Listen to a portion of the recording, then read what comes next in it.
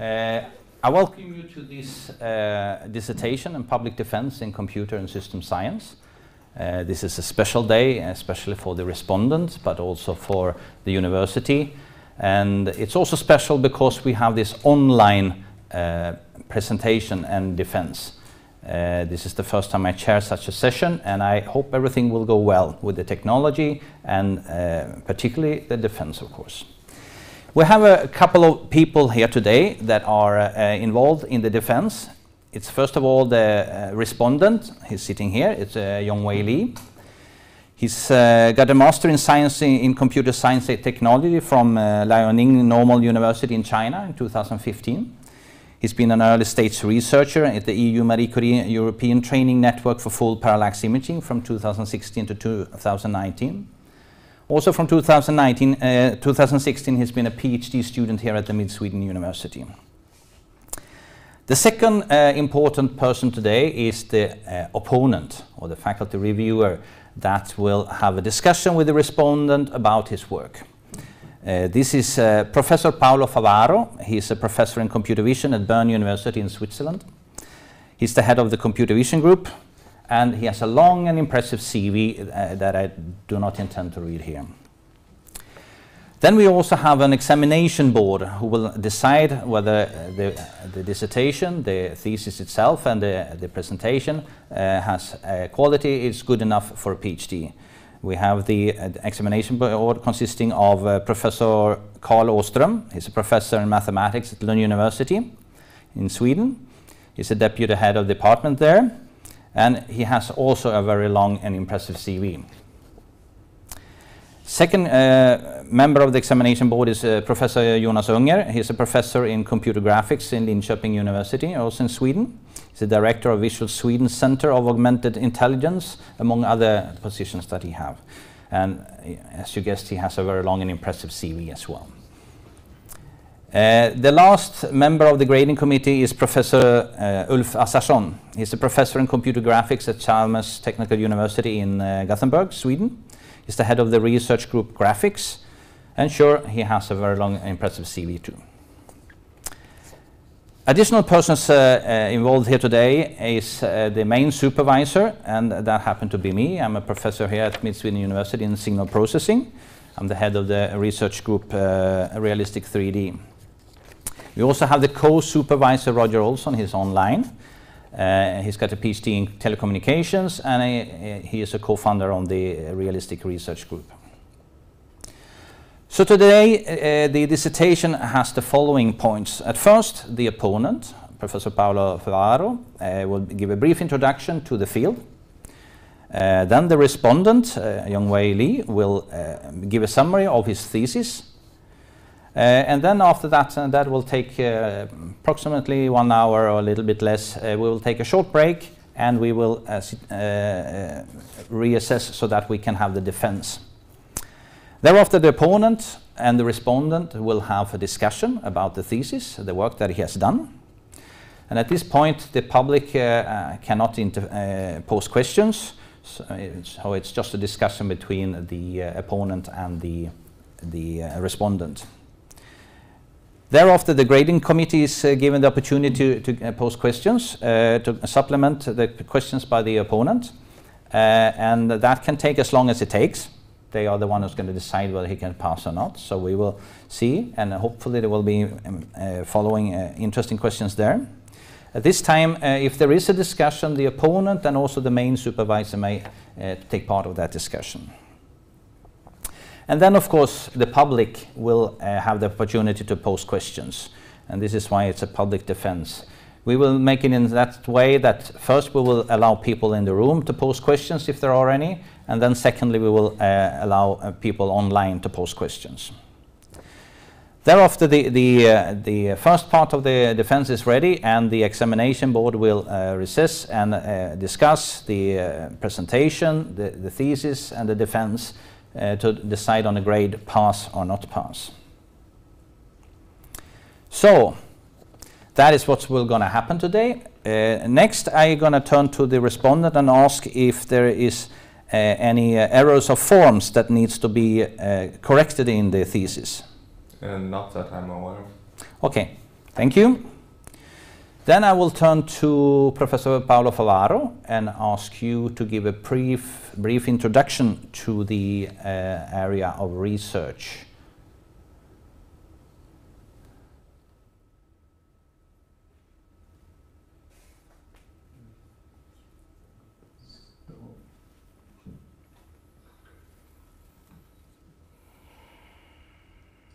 Can everybody see the share screen correctly? I hope so. Okay. So today I would like to talk about or give a brief introduction to light field imaging. My name is Paolo Favaro. I am a professor of computer science at the University of Bern, and I lead the computer vision group.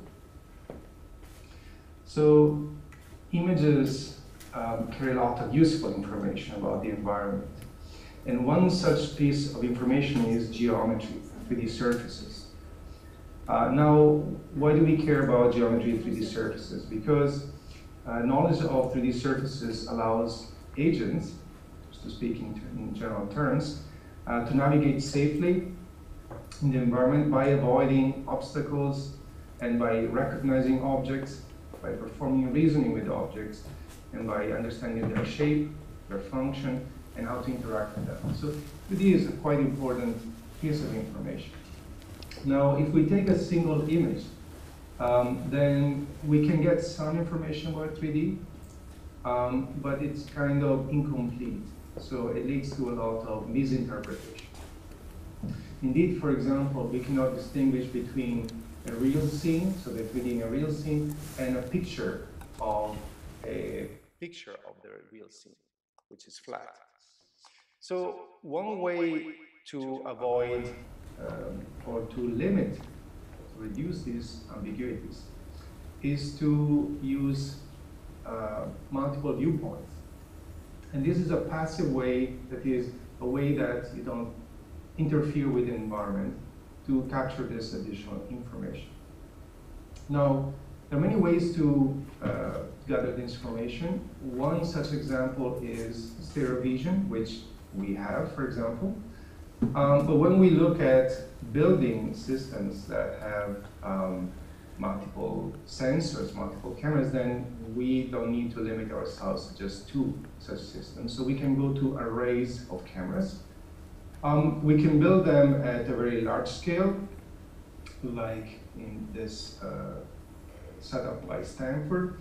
And we can also build them at a smaller scale, like this one on a phone, or even smaller ones like this one from Pelican. Or we can even go smaller, and this leads to systems that are called planoptic cameras or light field cameras. Now, we can find in the literature, in the commercial environment, quite a number of cameras that are sold that have these characteristics. For example, we have here cameras from Lytro, the Lund model, maybe also the industrial cameras from Raytrix. But you can also find the more consumer photography, even for professional photographers, like Canon EOS 5D Mark IV and also subsequent models. And you can even find it in some cell phones, like this Galaxy Edge. Now, in particular, in these models like the Canon and the Galaxy, we can find a very, very special case of the light field camera, which is called a dual pixel sensor, which is an extreme setup that has the basic foundations of light field imaging. And the idea here can be illustrated quite clearly. So you have a sensor where pairs of pixels, you can see here, 2 pixels have a single microlens on top, and then 1 pixel captures the view of the scene from one angle, and the other pixel captures the view from another angle. And so this is the basic principle that you can find in light field cameras. And in the case of Canon, is used mostly for an autofocusing, a very fast and quite accurate autofocus system. Now, more in general, light field cameras have not just a single, a pair of pixels under each microlens, but they have more. So here's a setup that we built. It's a Hasselblad. It's a professional camera that's modular. So you can take the digital back out. And here we have a frame that is custom built. And on top of it, here in the middle, you can see the microlens array, which is the essential component of a light field camera. And the idea is that each of these small discs is a microlens that covers not just one, not just two, but maybe a square of pixels. So we can go typically between 15 to 25 pixels. Of course, there's no specific choice, but different models range in these numbers. Okay, so now that you got an idea of what the light field cameras are physically, what can we do with them? So, well, there are many applications. Of course, all the applications one can do with a single image, so a conventional camera can be covered. But on top of that, with a single light field image, now we can get a much more reliable depth estimation because we have observations from different viewpoints. But we can do more. Observing an object from different viewpoints not only gives us information about 3D, but also tells us how the surface of an object reflects light from different viewpoints. And so in general, you could also aim for estimating the RDF of an object, of the surface of an object. But in other general terms, you can say that you can gather all these images, all this data, and build a single texture reconstruction. So, and often you can formulate that as a deconvolution problem, or even a blind deconvolution problem. You can also use it in particular for microscopy, and I'll show some examples. For volume reconstruction, this goes into the 3D deconvolution formulation instead. You can also use it for fun, and that was one of the applications for LITRO, that is something that is called digital refocusing. The idea here is that because you have all this information from all these different viewpoints, now you can actually simulate different settings for a camera. And in particular, you can simulate changing the focus setting of the camera. So for example, you can take a picture of a scene and then later digitally change the focal plane and reconstruct an image as if you took it from a conventional camera with that focal plane.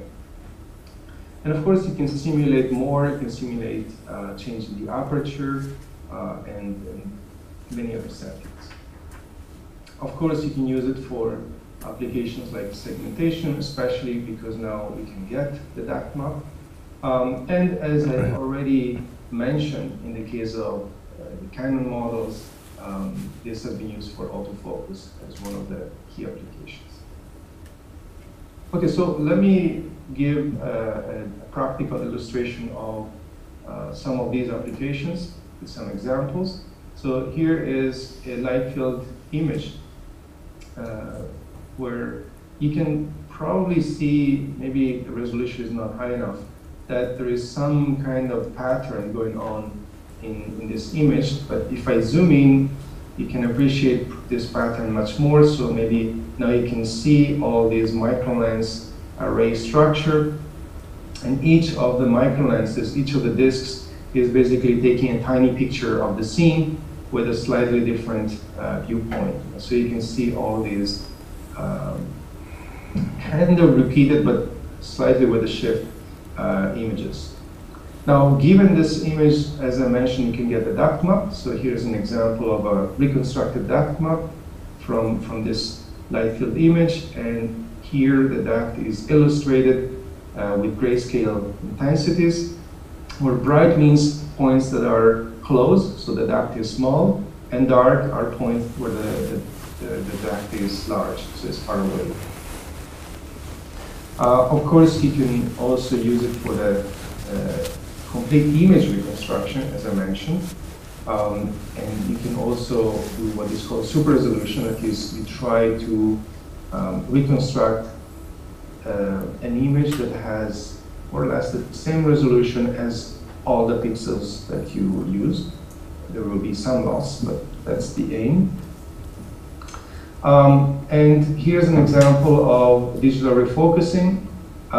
These are not probably the best digital refocusing examples, but these are images that are dear to me because these were the very first we captured with our system. So let me show you the digital refocusing. So here you can move the focal plane from the front to the back.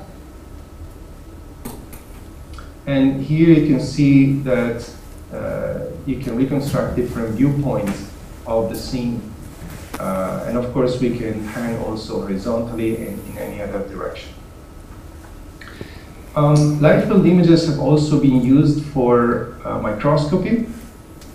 So here is a prototype set up by Mark Levoy with relay lenses and all. And here instead you can see a more compact version. And in microscopy, Levoy demonstrated they can reconstruct a whole volume. And the benefit of this is that you can capture even dynamic samples, in vivo samples basically, because the light field camera captures everything in one shot, while other microscope setups, like light sheet microscopy or confocal microscopy, they operate more as a scanner. So in the confocal microscope, you scan one point at a time. In the case of the light sheet, you go one layer, depth layer at a time. The nice thing about a light field camera is that you can capture the whole volume at once. So here's a captured image. If I zoom in, you can see all the microlens structures. And here to the right, you can see instead the reconstructed volume, and you can see, especially if you look at some of the structures, the 3D configuration of the reconstructed volume.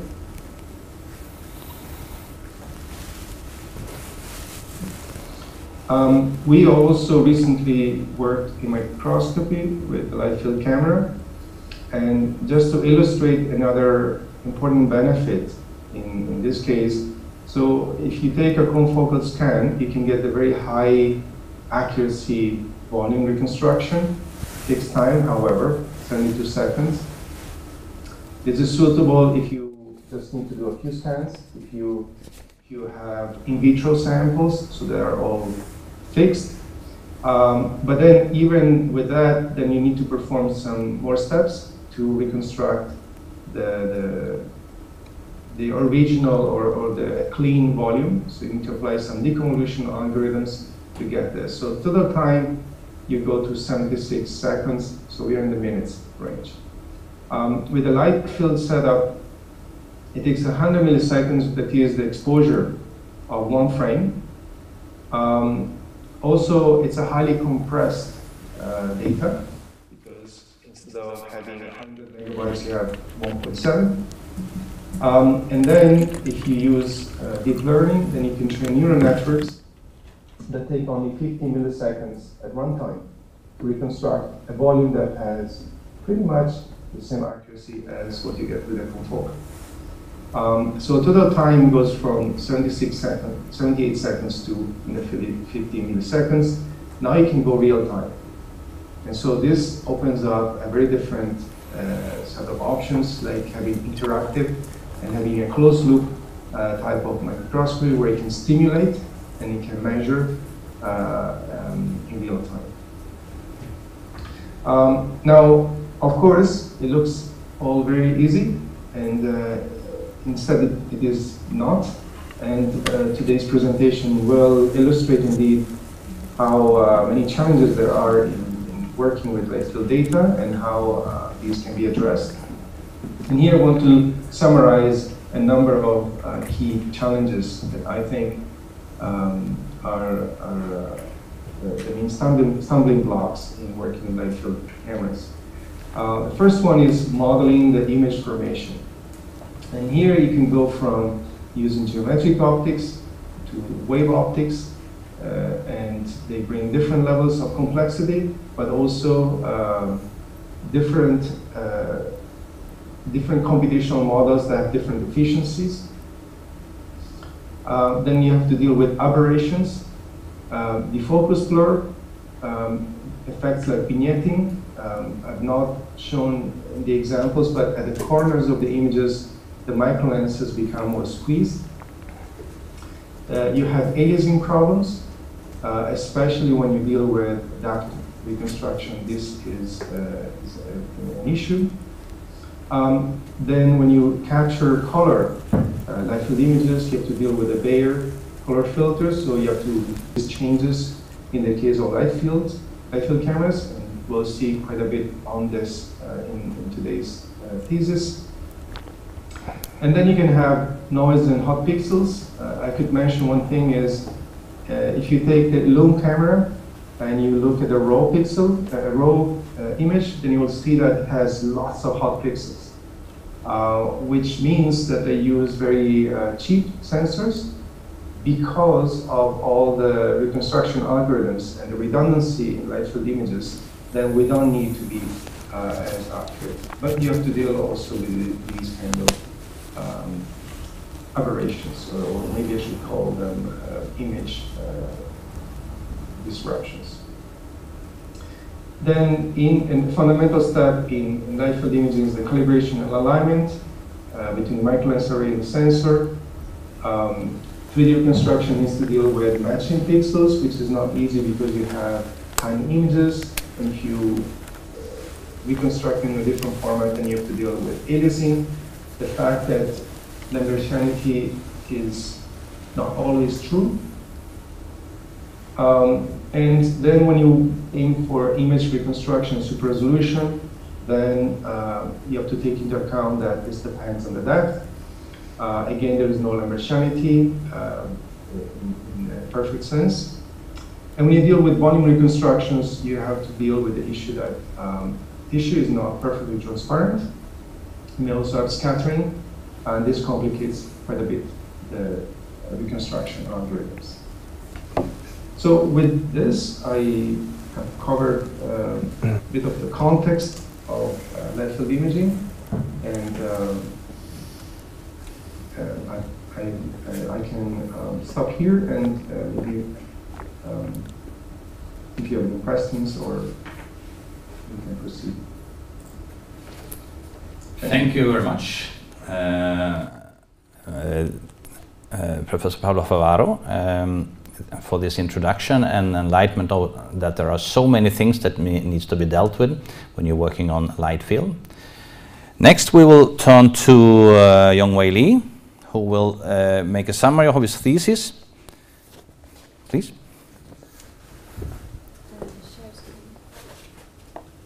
Yeah. You have to share the screen.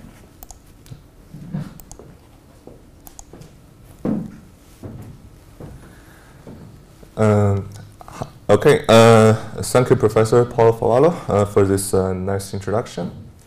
Good morning, everyone. Welcome to my defense seminar, and thank you for joining me today. I would like to take this opportunity to summarize and present my work, and today's topic is about computational light field photography, depth estimation, Demosaicing, and super resolution.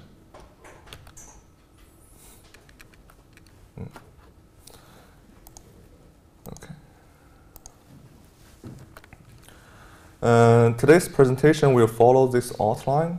I will start with some background introduction of light field technology, followed with the knowledge gaps that we identified and the research problems in this field. And we will then focus on 3 specific topics in computational light field photography, that is depth estimation, Demosaicing, and super resolution. And finally, I will conclude the work and propose possible future works.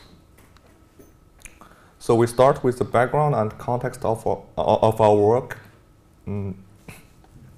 Light field is essentially a 4D parameterization of the light rays, as you can see here. and it's using two planes, UV and XY. And UV to be the camera plane and XY to be the image plane. The idea of light field has been used to a lot of consumer products, as already introduced by Professor Paolo. And here also some examples, light field cameras, like this Litro and Raytrix camera, also a prototype of a light field microscope. Different from conventional photography, the optical design of light field capturing devices can be various. And to the left, you can find a singular lens reflex camera, and that we call from now a conventional camera. And the image it captured is a 2D planar image that you can see here. And to the right here is an example of Litro camera where a microlens array is inserted between main lens and the sensor.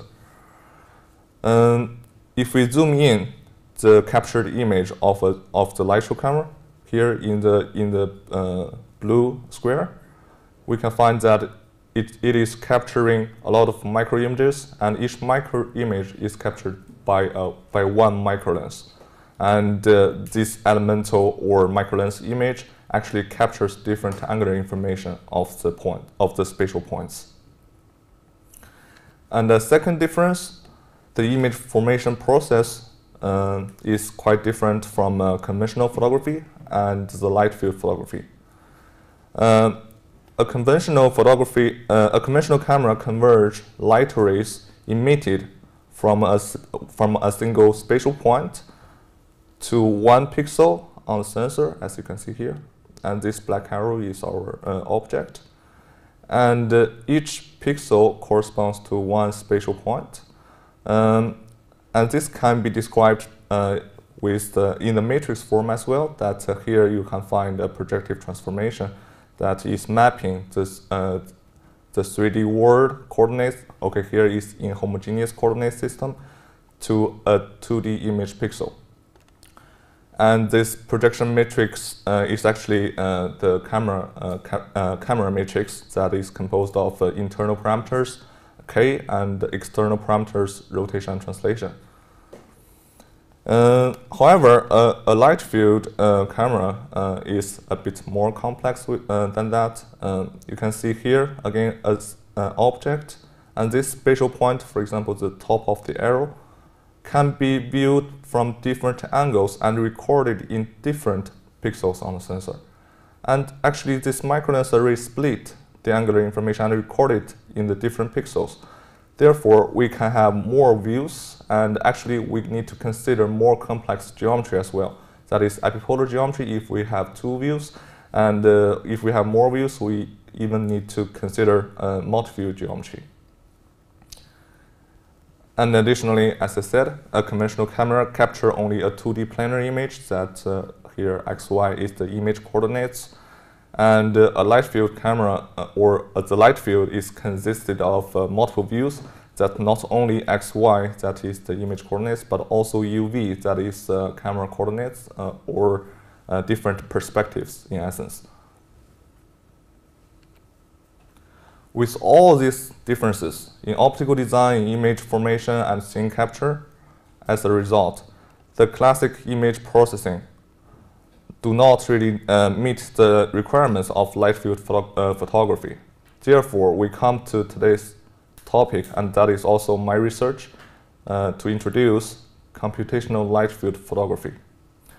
And we consider both light field sampling and the image processing techniques to boost the performance of the light field.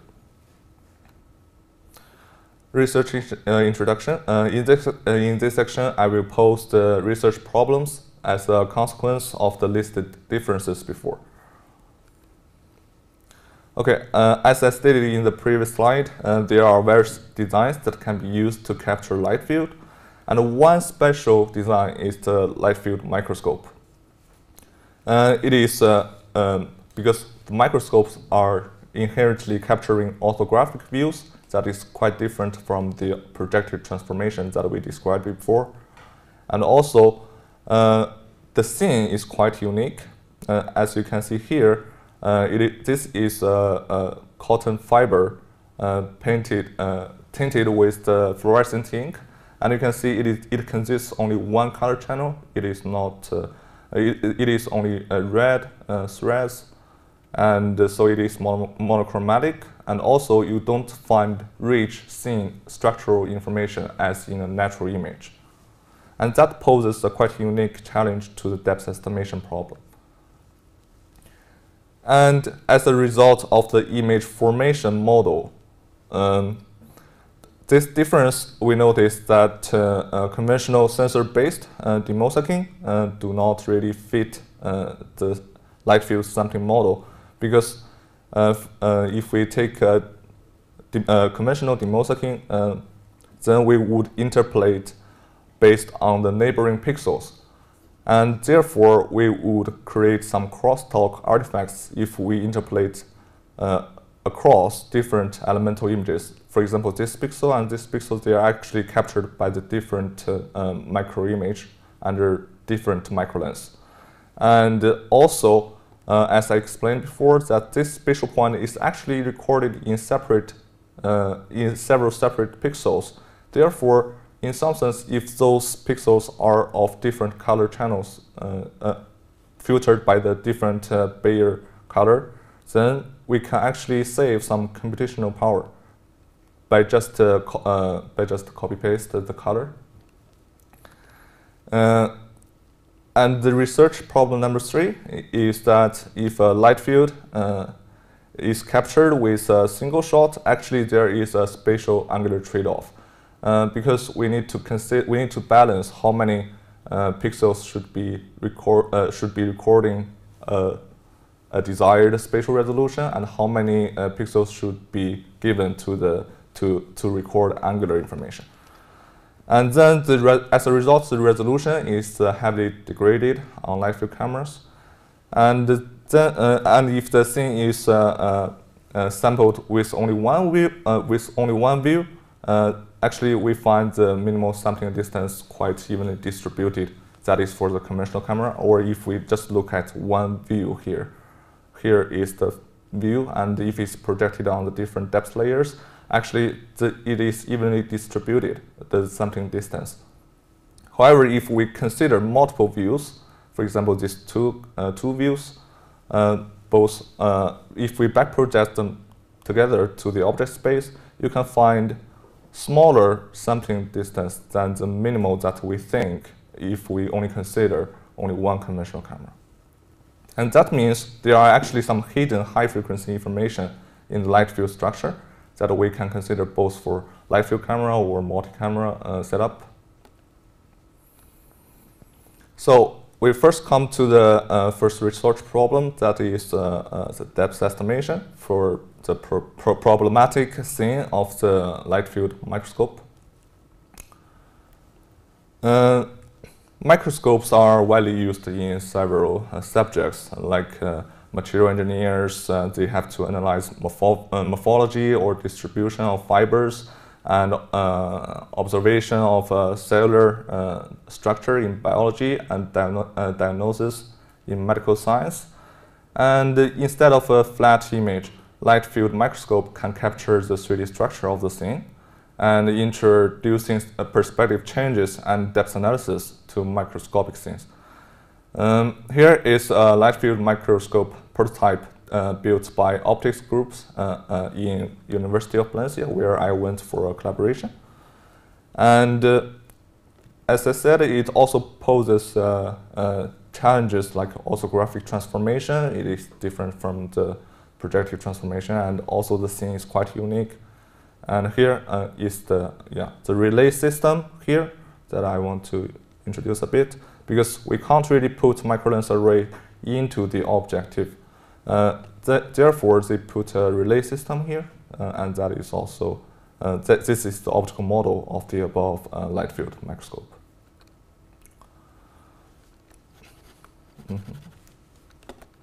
Okay, I think we are experiencing some technical problems. It's not responding. Yeah. But here is the same. Sorry for this. Okay. now it's back. Yeah. Okay. So to continue, because of this also graphic projection and monochromatic features, it is difficult to apply correspondence matching in these images. However, an advantage of orthographic capture is that it is straightforward to generate a focal stack out of it. Therefore, instead of correspondence matching, we introduce a depth from focus approach. And the first step is to generate a focal stack. Assume that we have two objects. The first one is the blue triangle and also a green circle along the optical axis. That the captured views are like this.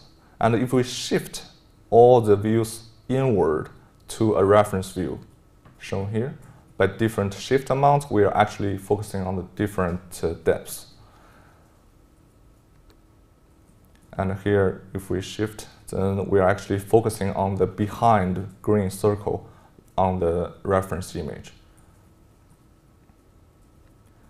And here are some experimental results that we get from this focal stack generation. That here are the views marked with some coordinates.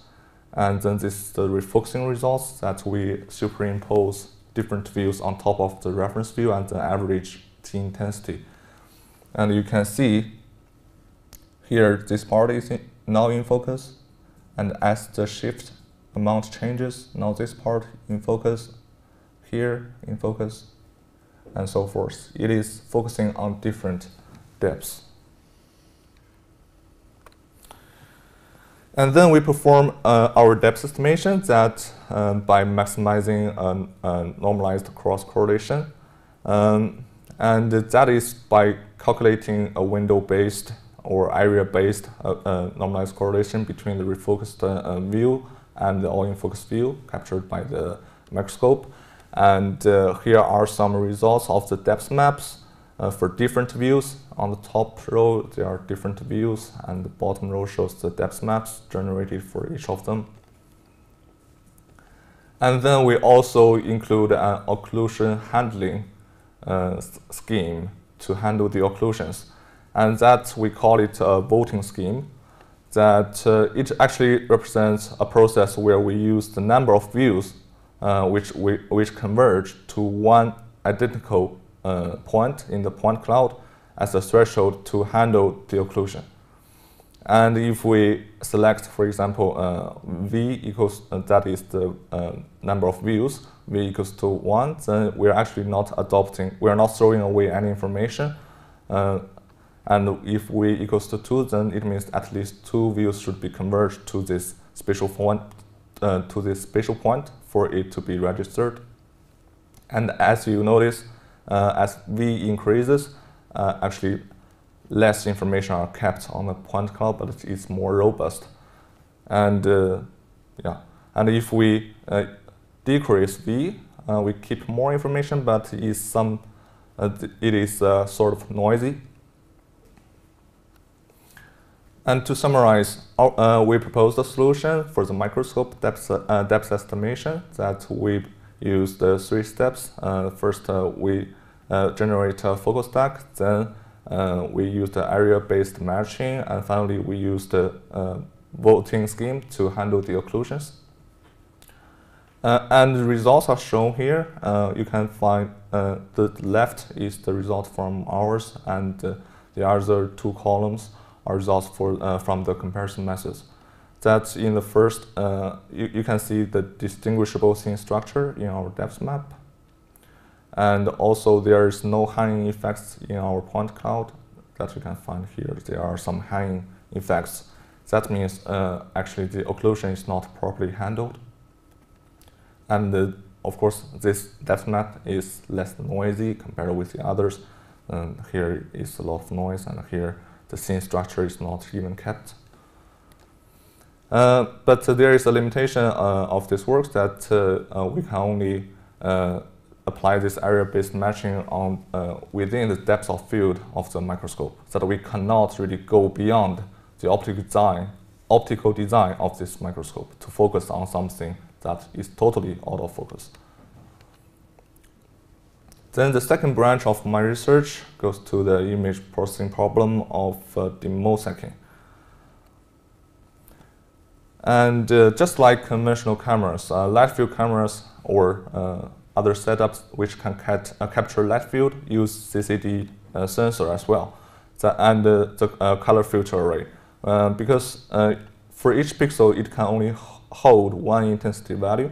So therefore, in order to render a full resolution color image, we need to perform a demosaicing.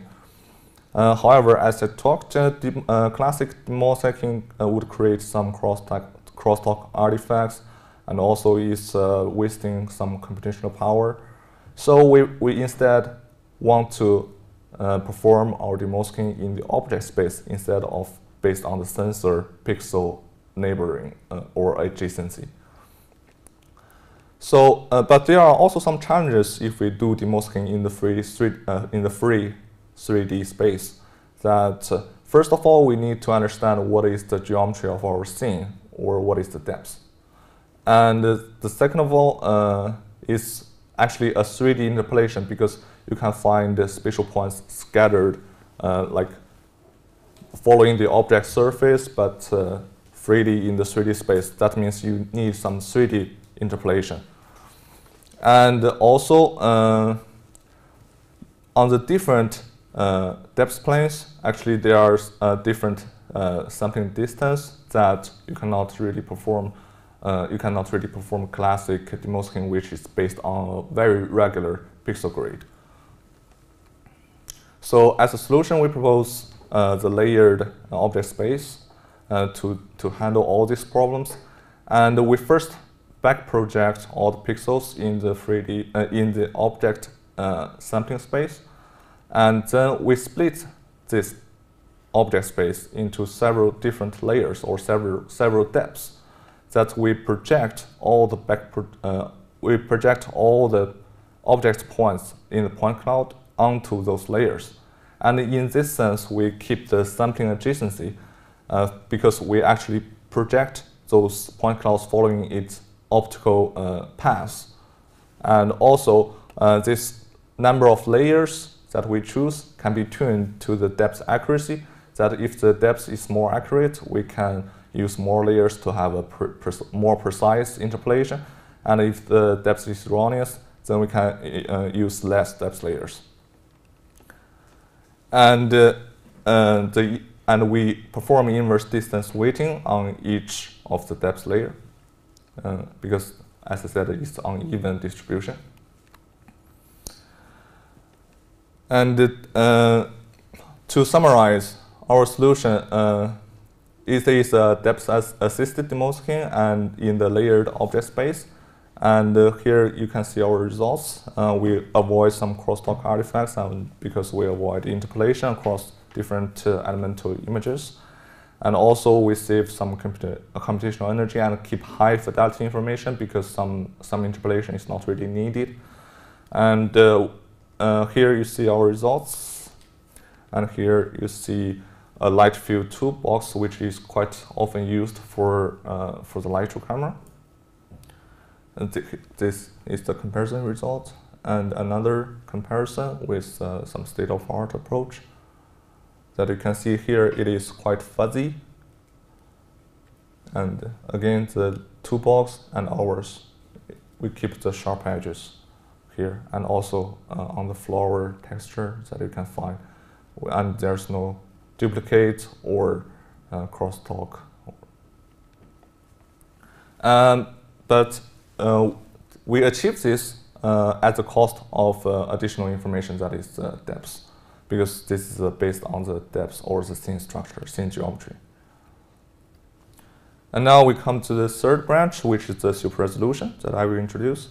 Yeah, the motivation is that because of this one-shot spatial angular trade-off of light field cameras, and the light field naturally captures multiple views of the same scene, so it has rich scene content that can be used for super resolution. And there are some similarities between the Demosaicing and the super resolution. The similarity is that it is actually two aspects of the same problem, and this problem is upsampling. And the difference is that in Demosaicing, the interpolation method is only focusing to recover the colors but not high resolution details. Whereas in super resolution, the scene content need to be considered. And that's why the principles are quite different as well. That the super resolution the super resolution is based on the principle of the patch recurrences in the natural images. Here I show example that if we zoom in this red and blue squares, then we can see that they are quite similar, and this information can be transferred to achieve some super resolution. However, and if we really zoom in like a 5 by 5 pixel window, then this patch recurrences is always a certain thing, because if we zoom in enough, then it's only line structure or edges that it will show, and we can learn across different patches.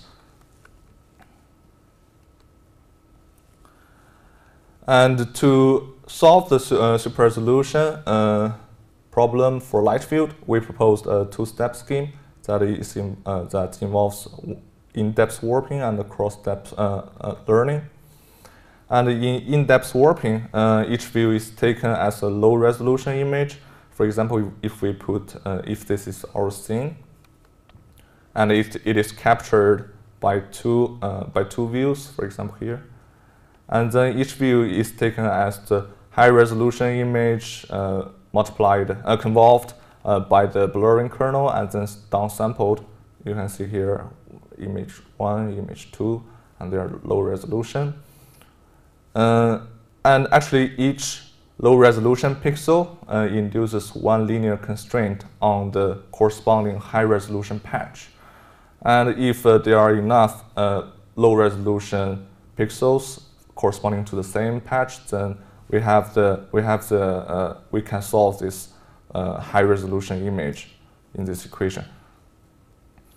And if the estimated depth is accurate, and if we back project them into the 3D scene, then actually we can always find the patch recurrences, because it is capturing the same thing on different layers, the same thing on each layer. And this similarity patch will be found, and then that we can learn some warping model on the same depth layer. And but there are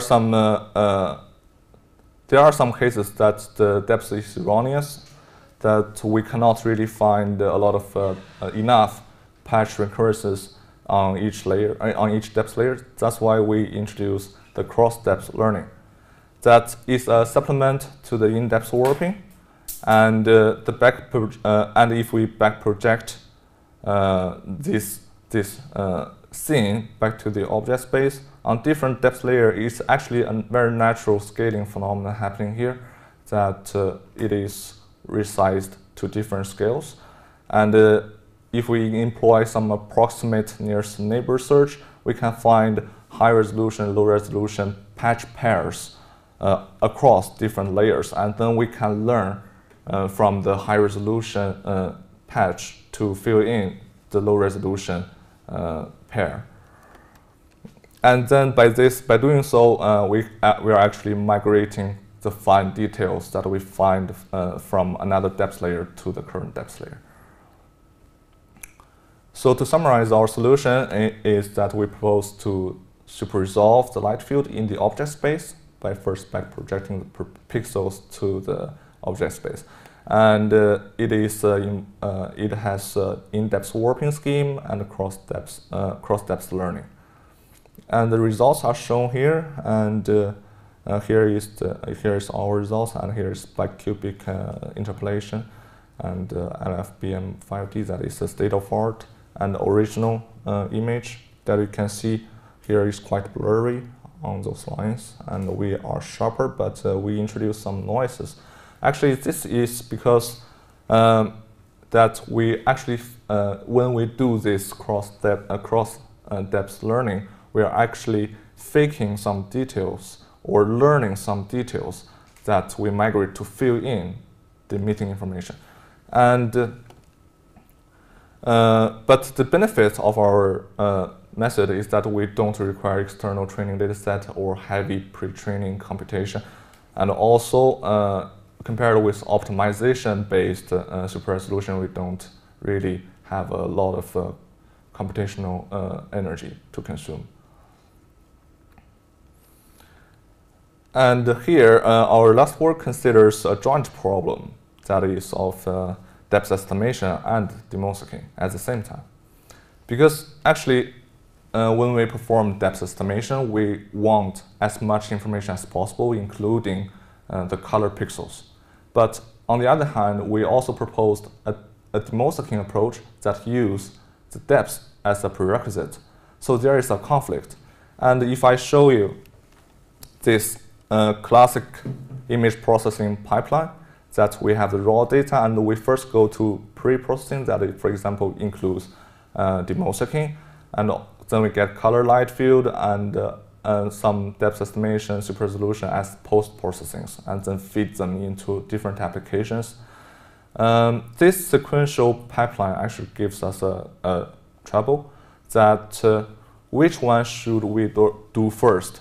Because a good Demosaicing, as we introduced, need some depth information, where a depth estimation also would require a high color images. So if we can't do this within this classic pipeline, then how do we solve this problem? That's why we come up with the solution of CGMDD, which is short for a collaborative graph model for Demosaicing and depth estimation. And we use the markov random field to solve this conflict and model the depth color interdependence explicitly with energy function. And here, in this pre-processing block, is actually following the classic pipeline that we perform Demosaicing first, and then we estimate some initial depths, and then they are fed into a joint markov random field for optimization. And we use the color, we use the data term and the smoothness term to explicitly describe this interdependence relationship.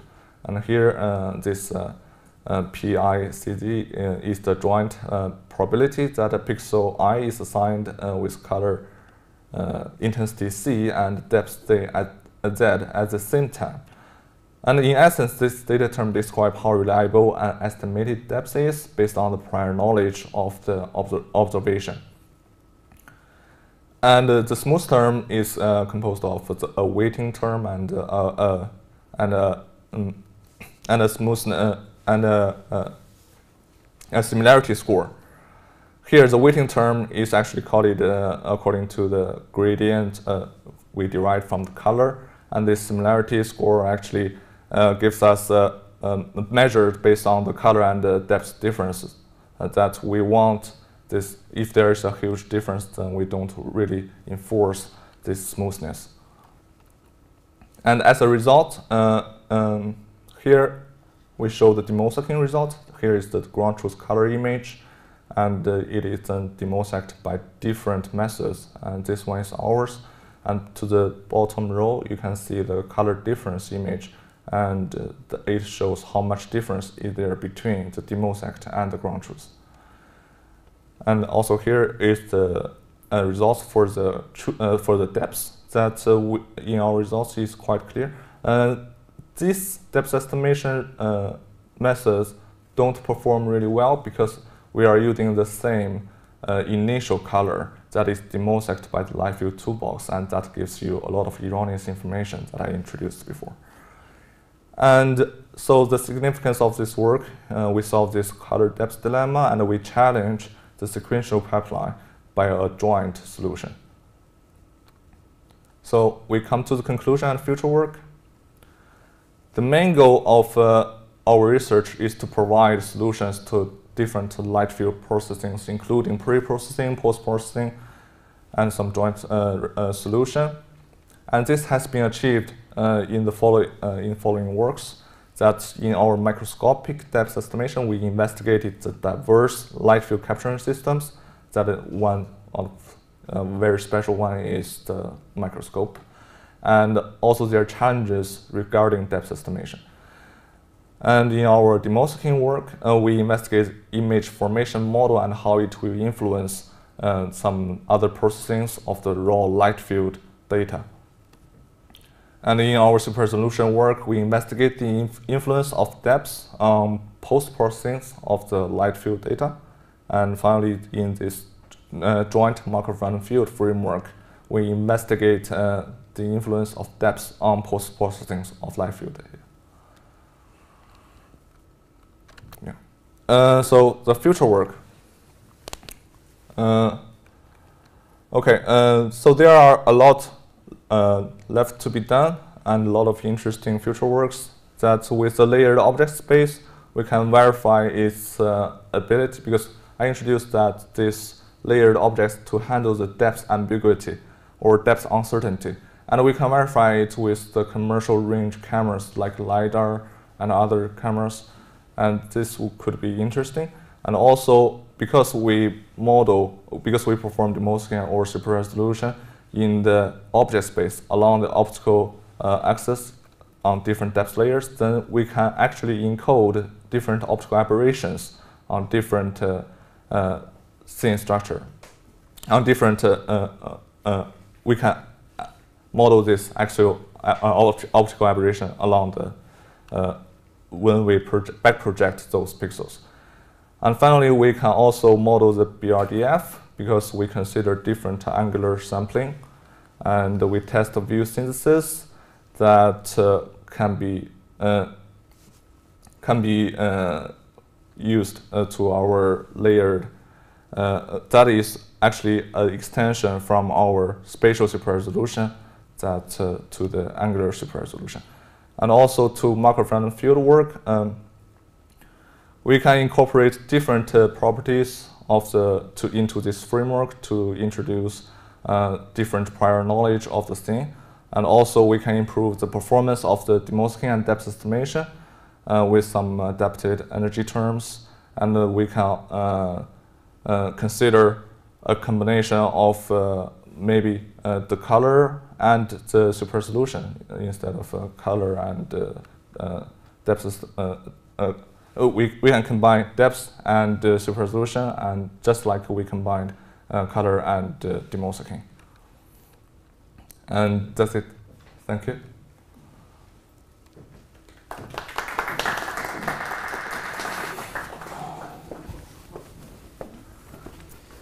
Thank you very much, Yongwei. This finalizes your presentation and the introduction by the Professor Favaro. We will now take a 2-3 minutes break. The streaming on YouTube will end now, and the defense will continue in a couple of minutes with a discussion between Professor Favaro and Yongwei Li. So in 2-3 minutes we will be back. We'll just rearrange a little bit here.